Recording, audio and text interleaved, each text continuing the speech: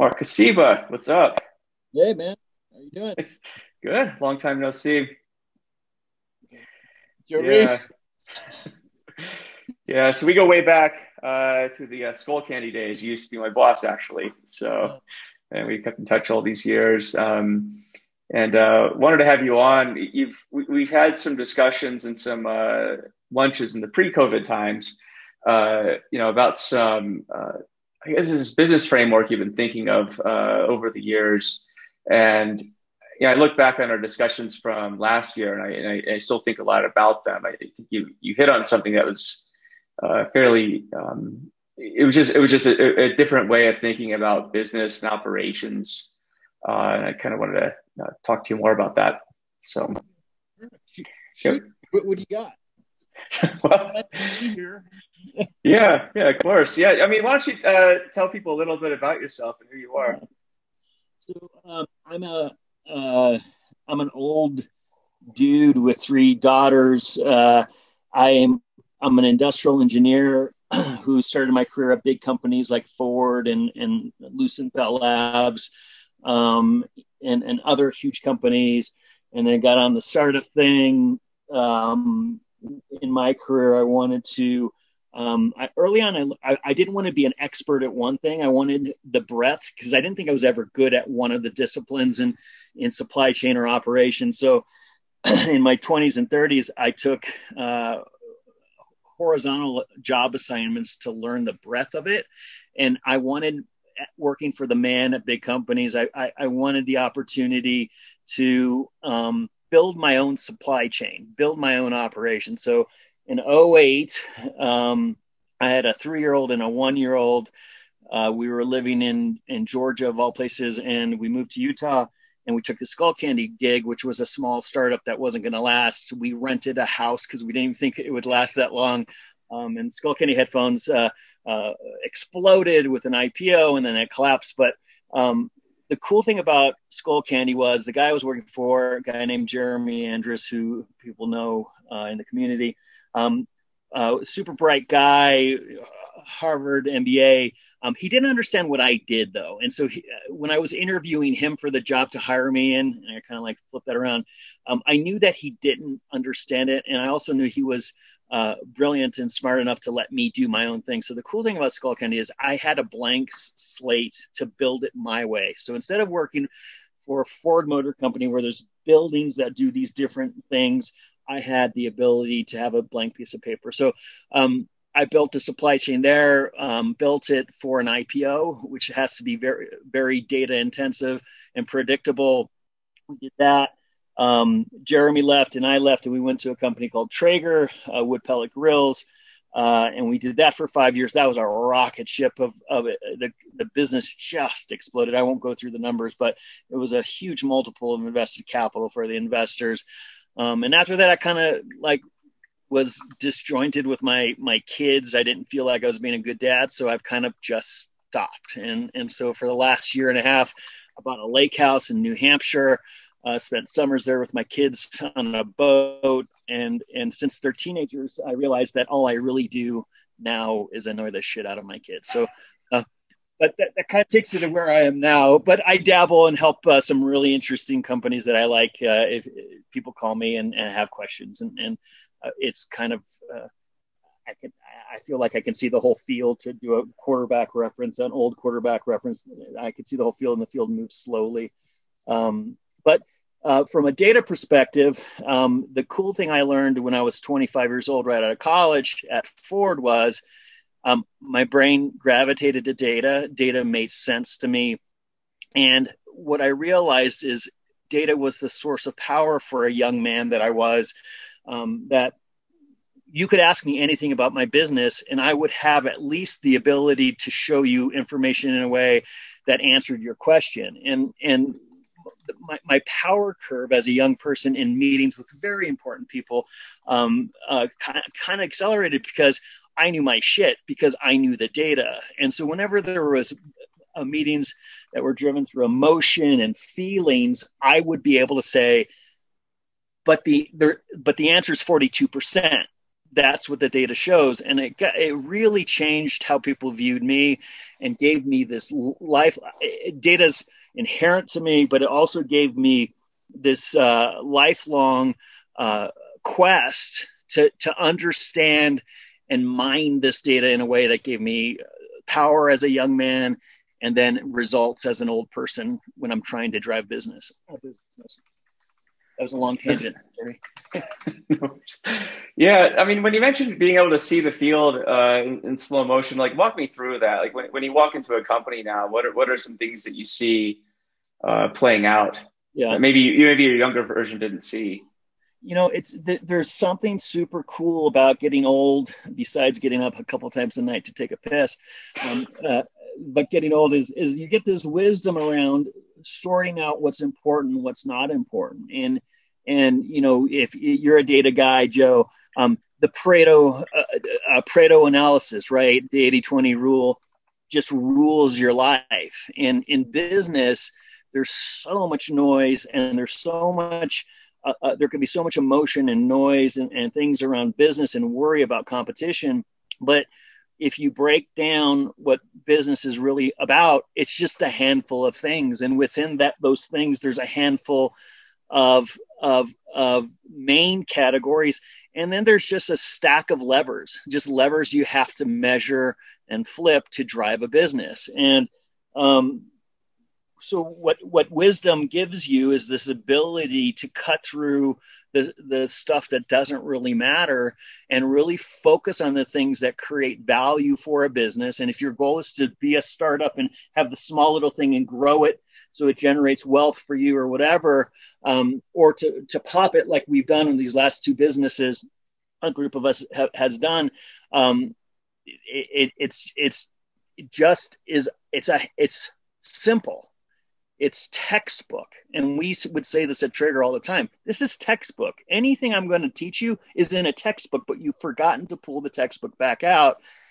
And that's what makes the field move slowly. That allows you to see the whole field and have it slow down. Is you're not worrying about that blitzing linebacker because you have protection on that side, because that doesn't matter. It may matter later, but right now, this is what matters. This is the 80-20 rule. This is the Pareto of business. And it's kind of cool to have gone through that journey to have that knowledge. Interesting. So I remember in our discussion, our lunch discussion last year, I mean, you're talking about some things like operating disciplines. Is this what you're referring to in this case? Yeah. Or okay. Yeah. Yeah. So if you learn this, and what I'm talking about isn't necessarily a software app, a business. I'm a consumer products guy. So where I'm talking about business is, you have an idea, you make a product, you sell the product, the person loves the product and wants to buy it again and more, that sort of stuff. But they're basics, and again, it's textbook. You got revenue, gross margin, cash, and EBIT. Those are the four things. EBIT matters because that's the multiplier of the value of your business.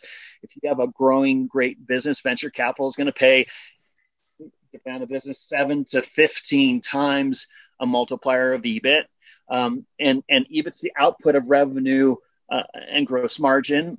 Then you have brand. If you're a branded product, if you want to build a brand is another one of these operating disciplines. You have a product, understanding what product does and how it works and what problem it's solving.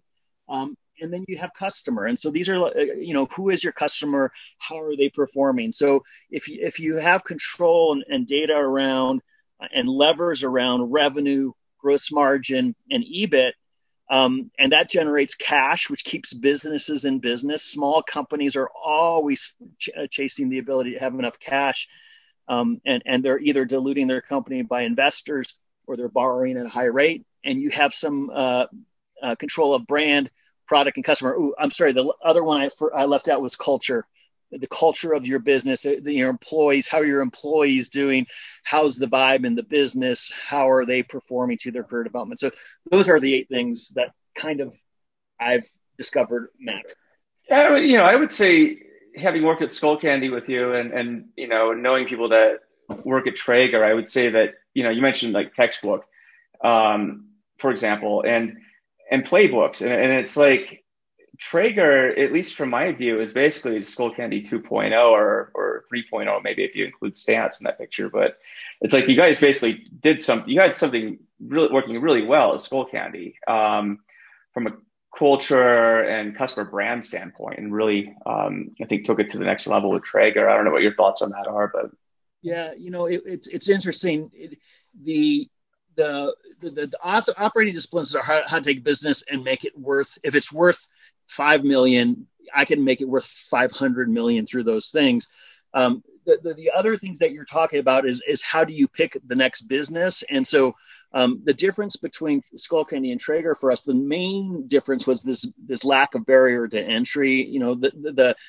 Anybody can make a headphone, and Skullcandy had this great brand, but this problem around anybody could rip it off. And Traeger, to control fire with oxygen and wood is kind of hard, and there is a real science behind it. And that was a cool barrier, and then we did some IP around it to protect it. But from an operating discipline, it's kind of interesting. We took Skullcandy and we stripped it down. I had less employees, although the business was worth quadruple what it was. So we 5 of us who started it, and that's Dalen Bushman, Don Blazel, Jeremy Andrus, Denny Bruce, and I. Those are 5 guys from Skullcandy who kind of went over there, and then Gebert and other people joined us after. But I think what we did was we cut away a lot of the noise. A big step we did was there were things we were doing at Skullcandy that didn't matter. That was it was too much, and so we tried to do it in a cleaner way, in a cleaner and with less people, with more focus on the priorities. And I think that's where the operating disciplines really came in, and we really focused on revenue, gross margin, EBIT, and cash, and then the other stuff kind of just fell in line. I suppose with the operating disciplines, how much of Traeger not being a public company factored into your ability to really scale back and focus on the things 100%. That you thought mattered? Yeah, so, we made the greatest S&OP process in the world at Skullcandy, and it was the ability to forecast not revenue but gross margin, and ultimately EBIT, and that's really impossible to do. And we did it because we were going to go public, and so there's a whole bunch of effort and stuff you got to put around that sort of business to do that. You get punished or rewarded for predictability in public markets. In private markets, you have the ability to do it a little bit looser in a much more wholesome, healthy environment in private markets. So definitely that's a good observation that made it that was a big difference. Mm-hmm. Yeah, I definitely recall some contortions just to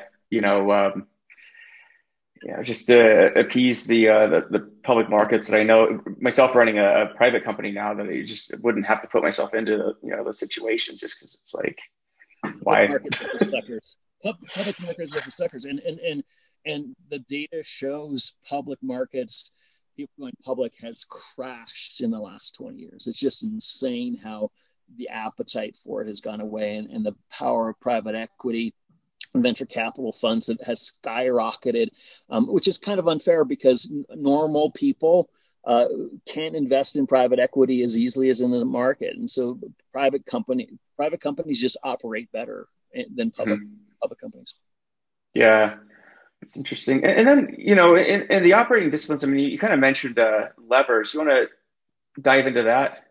Like, what do you mean by levers? So let's, you have this discipline of revenue, and you put effort around, as an example, or gross margin, and you put effort around understanding what it is, measuring it, understanding it, slicing it into a whole bunch of different ways to really understand the data and get to the whys. The Six Sigma 5 whys it still is used every day for people who do what we do.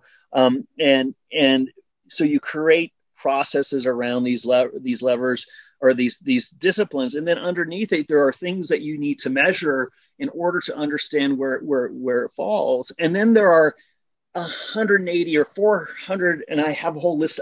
I've been documenting all my stuff I've done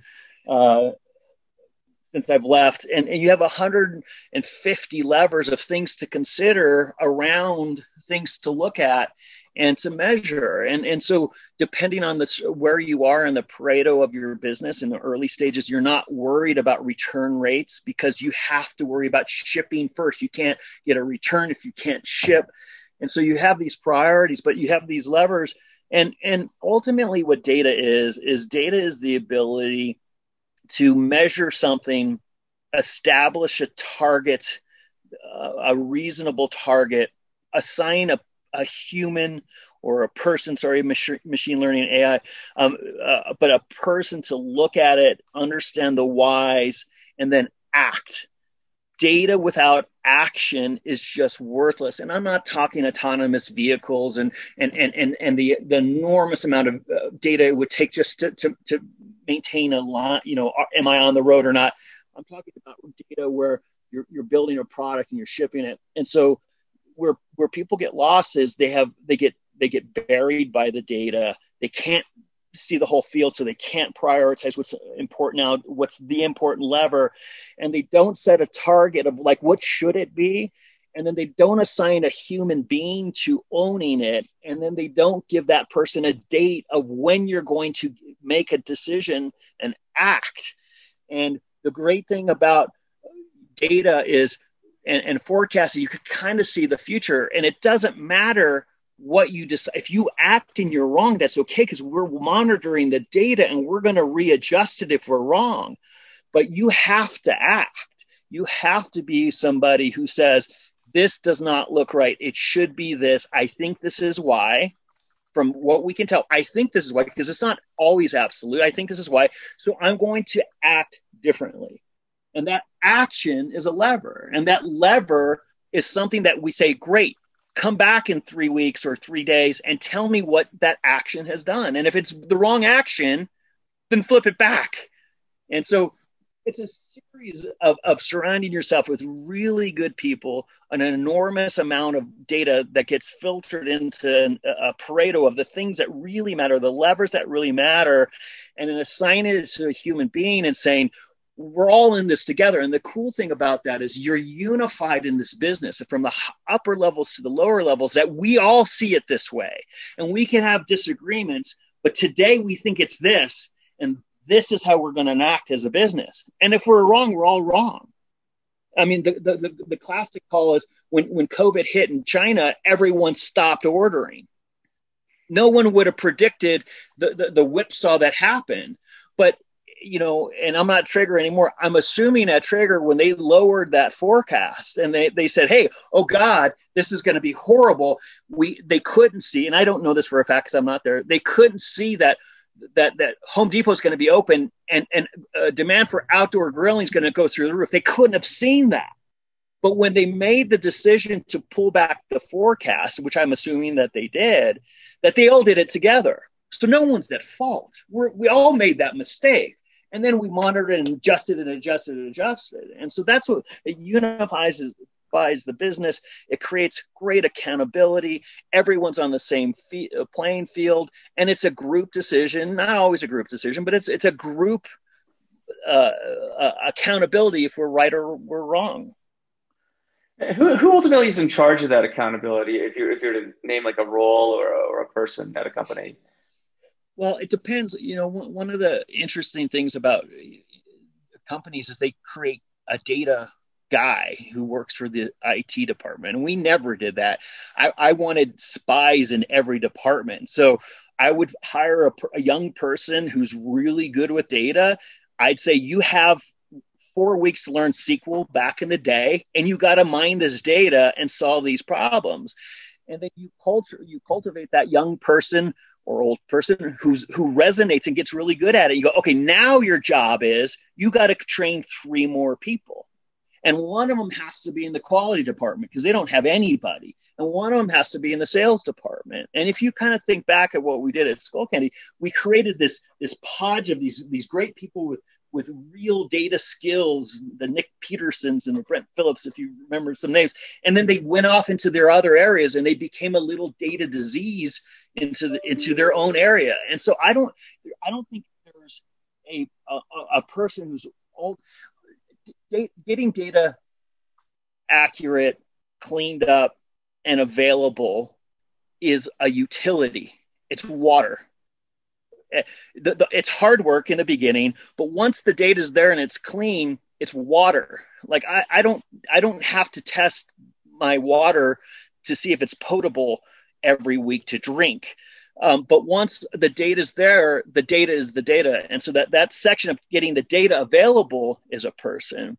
But then I think it's spread to hiring a cultural filter of hiring people who resonate with that data and creating little pockets that create a cross-company competency on the comfort of looking at data and understanding data and making data-based decisions.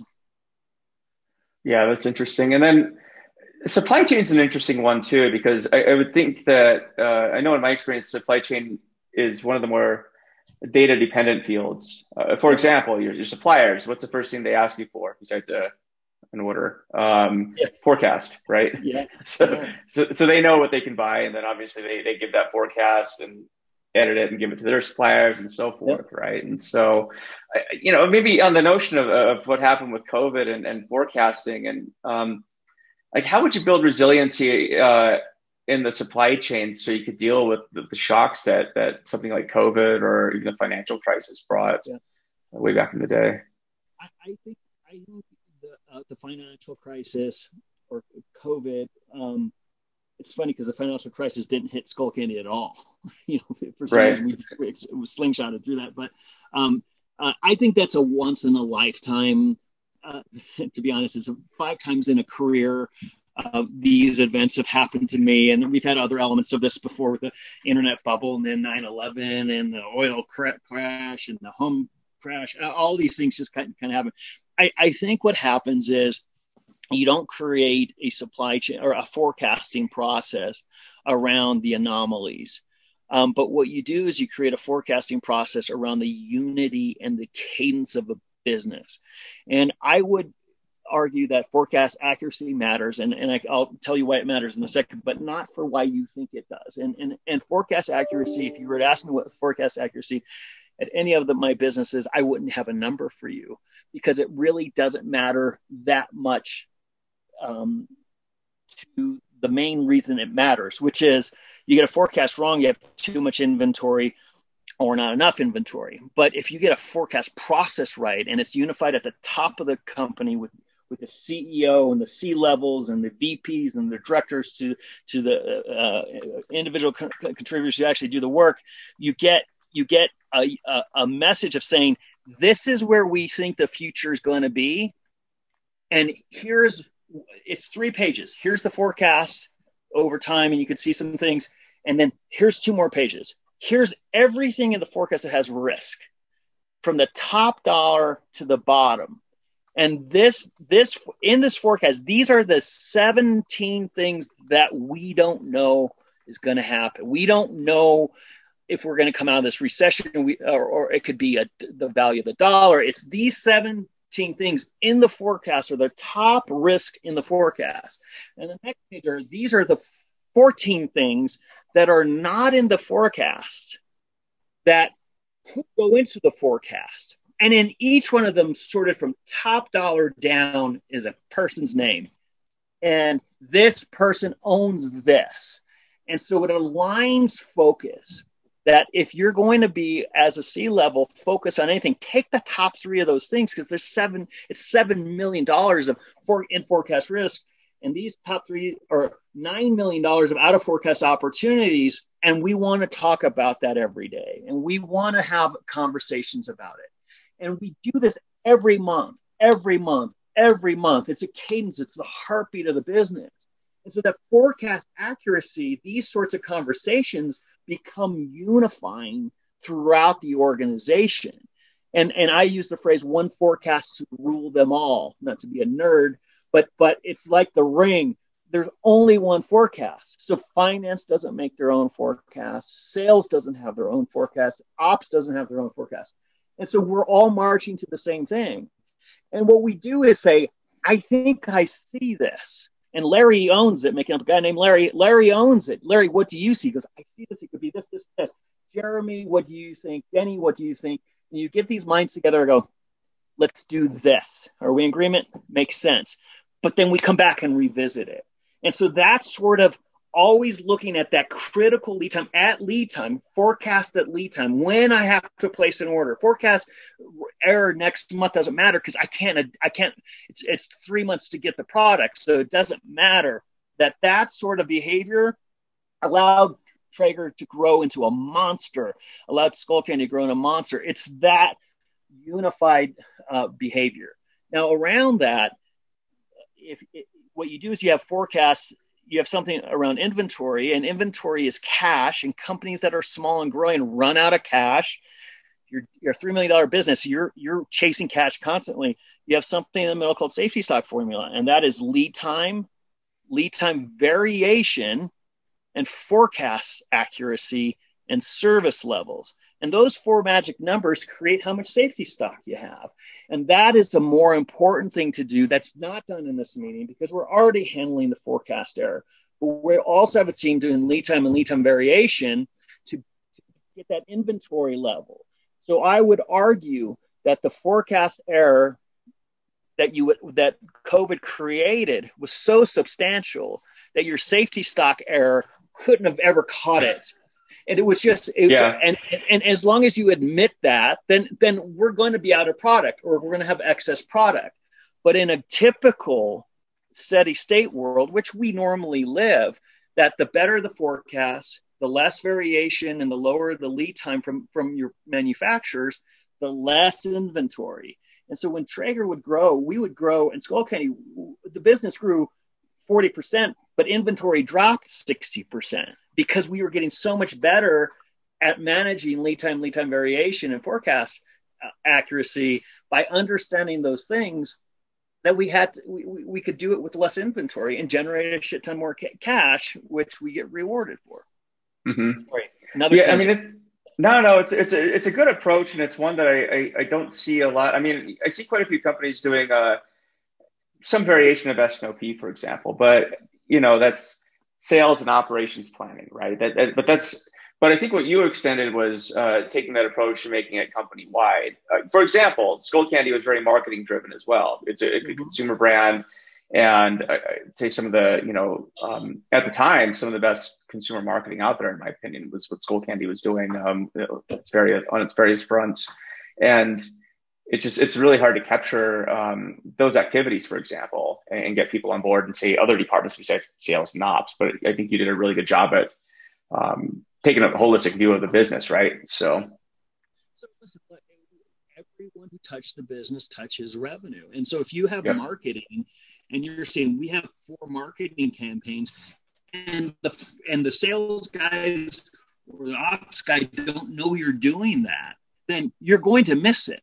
And so just simply having a marketing calendar and then turning and say, hey, how much are you spending on this? We're spending $50,000. What do you think the return is? Oh, that's very hard to do. It's like, is it up or is it down? Are you, and just kind of pushing the questions at least made us all, the one thing that Skullcandy did when I was there and Traeger does still today, I believe, is there's an agreement.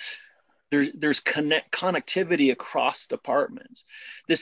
We are going to win, and we're all winning together, and it goes through revenue. That's the tip of the spear.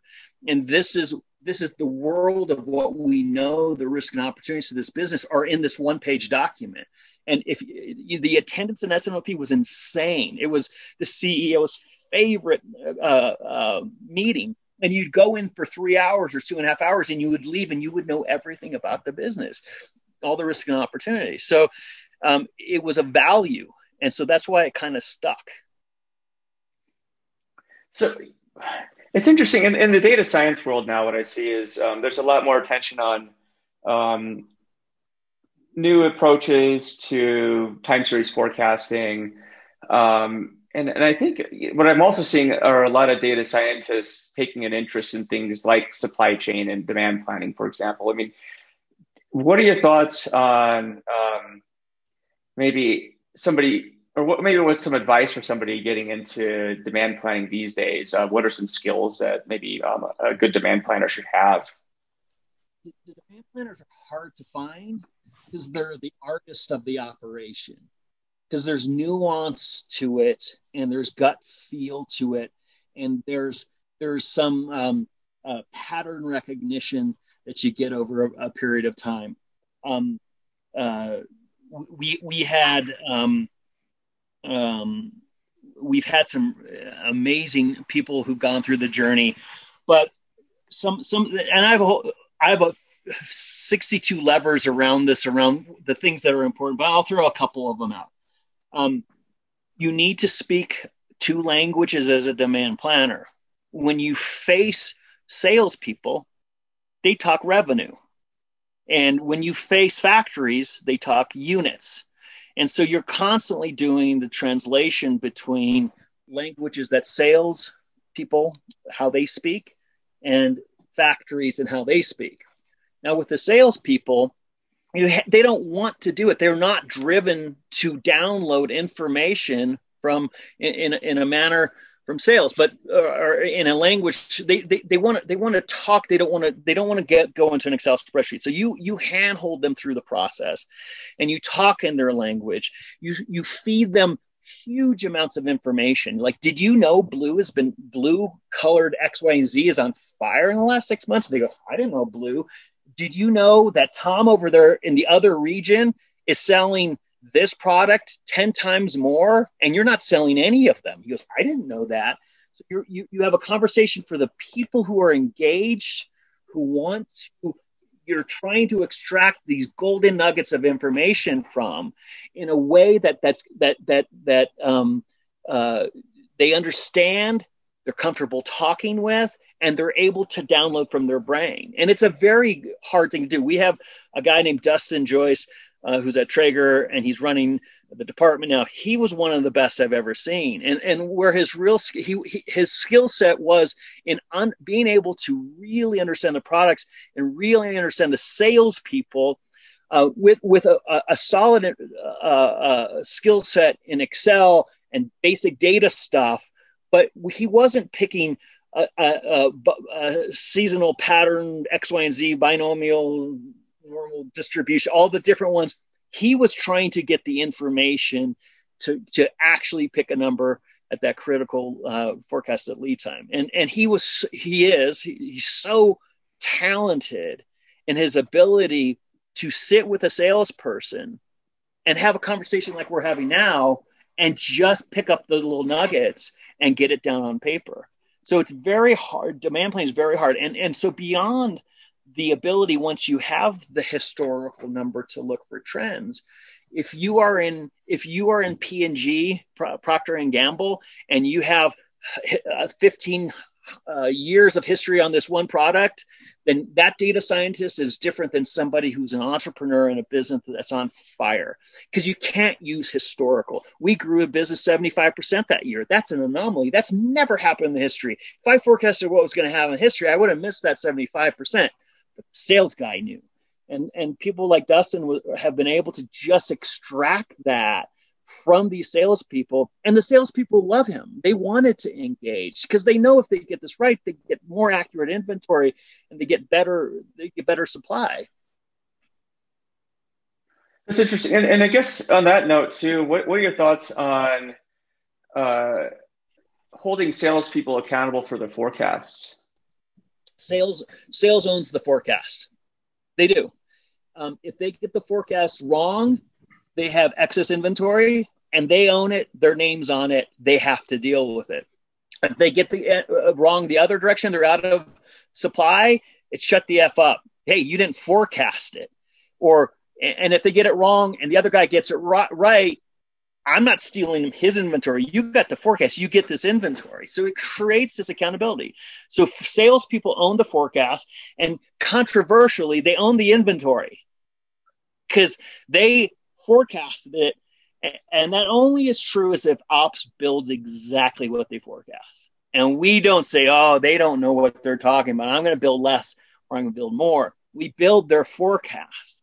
So if sales truly owns the forecast, and we provide the forecast for them, we do the analytics, we get it ready and put in a little bow with a bow on top. We say, this is what we think happened. We have 9 questions for you in these 2 hours. We're doing this collaboration. What's this? What's this? What's this? Why is this? What's this? What's this?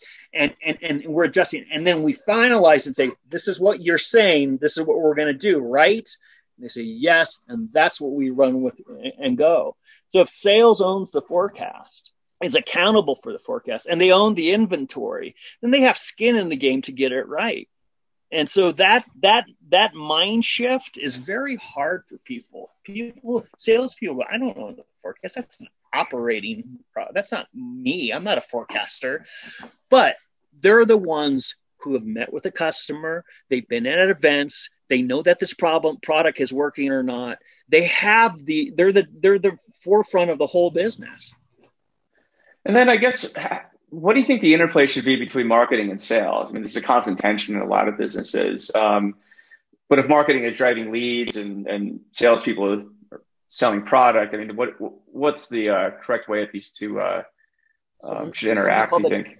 Something called the triad. Okay, so you got sales, marketing, and product. And so if sales and marketing or product are working with a customer in the middle, if they're working together, then the product is the product that sales wants. The marketing message fits the product that sales is selling, and you have unity of mission. What you get is when you have problems and you see like the marketing and sales aren't talking, it's because the triad isn't working. And sometimes that just takes a strong, dominant leader who is unifying those and telling people to cut the shit and focus on doing what's right for the business. Denny Bruce, obvious guy from who was at Skullcandy, is now at Traeger, is the best in the business, and his ability to create unity across those things makes all of the messaging and everything. Not to say there's not push and pull and these sorts of things, but it is the triad: head of product, head of sales, and head of marketing are a team focusing on that customer and that revenue. That's interesting. So kind of wrapping up a bit, I mean, what are some other things that I guess were big revelations to you, along your journey for like the past 10 years that we haven't talked about? To be philosophical stuff, when you look back at your career or any particular job, any problem you have in your inbox right now, no one gives a shit. You won't even remember it. It's 2 things. It's what have you learned? How did you improve yourself in this time that you were given on earth? And that's like, I've learned the skill. I've always wanted to be the best at something, or I wanted to be the best finished carpenter, in the area, because people like that guy. That guy's done something, and I tried to be really, really good at this thing that I chose. So working in any job you get, when you look back, if you've become a lot better at something, it's incredibly satisfying. It's incredibly satisfying. The second thing is relationships and your friends and the people you really look back and with fondness, and those trips you've taken to China with those people on those crazy trips that you get stuck in airports. That stuff you will never forget. So become really, really good at something, and help people to become great at something, developing people's careers. So deeply satisfying. Those 2 things, and the people, those 2 things are the things that resonate when you look back at a career. And any problem you have, anything that you're worried, anything that keeps you up tonight is not touching those 2 things. It's just noise. You won't even remember it. So don't stress about it. That's so damn awesome. Totally agree. Yeah. That's I think I'm finally starting to realize a lot of those things, especially the inbox thing that you mentioned. A lot of it's noise and bullshit. So that's awesome, dude. Cool. I guess if anyone wants to learn more about you, how would they get a hold of you or find out more? I've kept my Hotmail account forever. I'm only upset that it's not AOL.com, but it's markkosiba@hotmail.com. I can't give it up now. It's too glorious. Or hit me up on LinkedIn. And listen, I'm willing to help if anyone wants to take a call and walk through this stuff. I'm enjoying this part of my life right now where I don't have skin in the game where I was like deep anxiety, like we're going to mess this thing up and my family's not going to eat, to a more teacher sort of thing. So if anybody has anybody wants to reach out, please feel free to reach out. I can vouch for that. I consider you the one of the Yodas that I know. Yeah, I mean, if you need help in supply chain or otherwise, Mark's your guy. So cool. Well, thanks, Mark. It's been good chat as always. So yeah, I'll talk to you.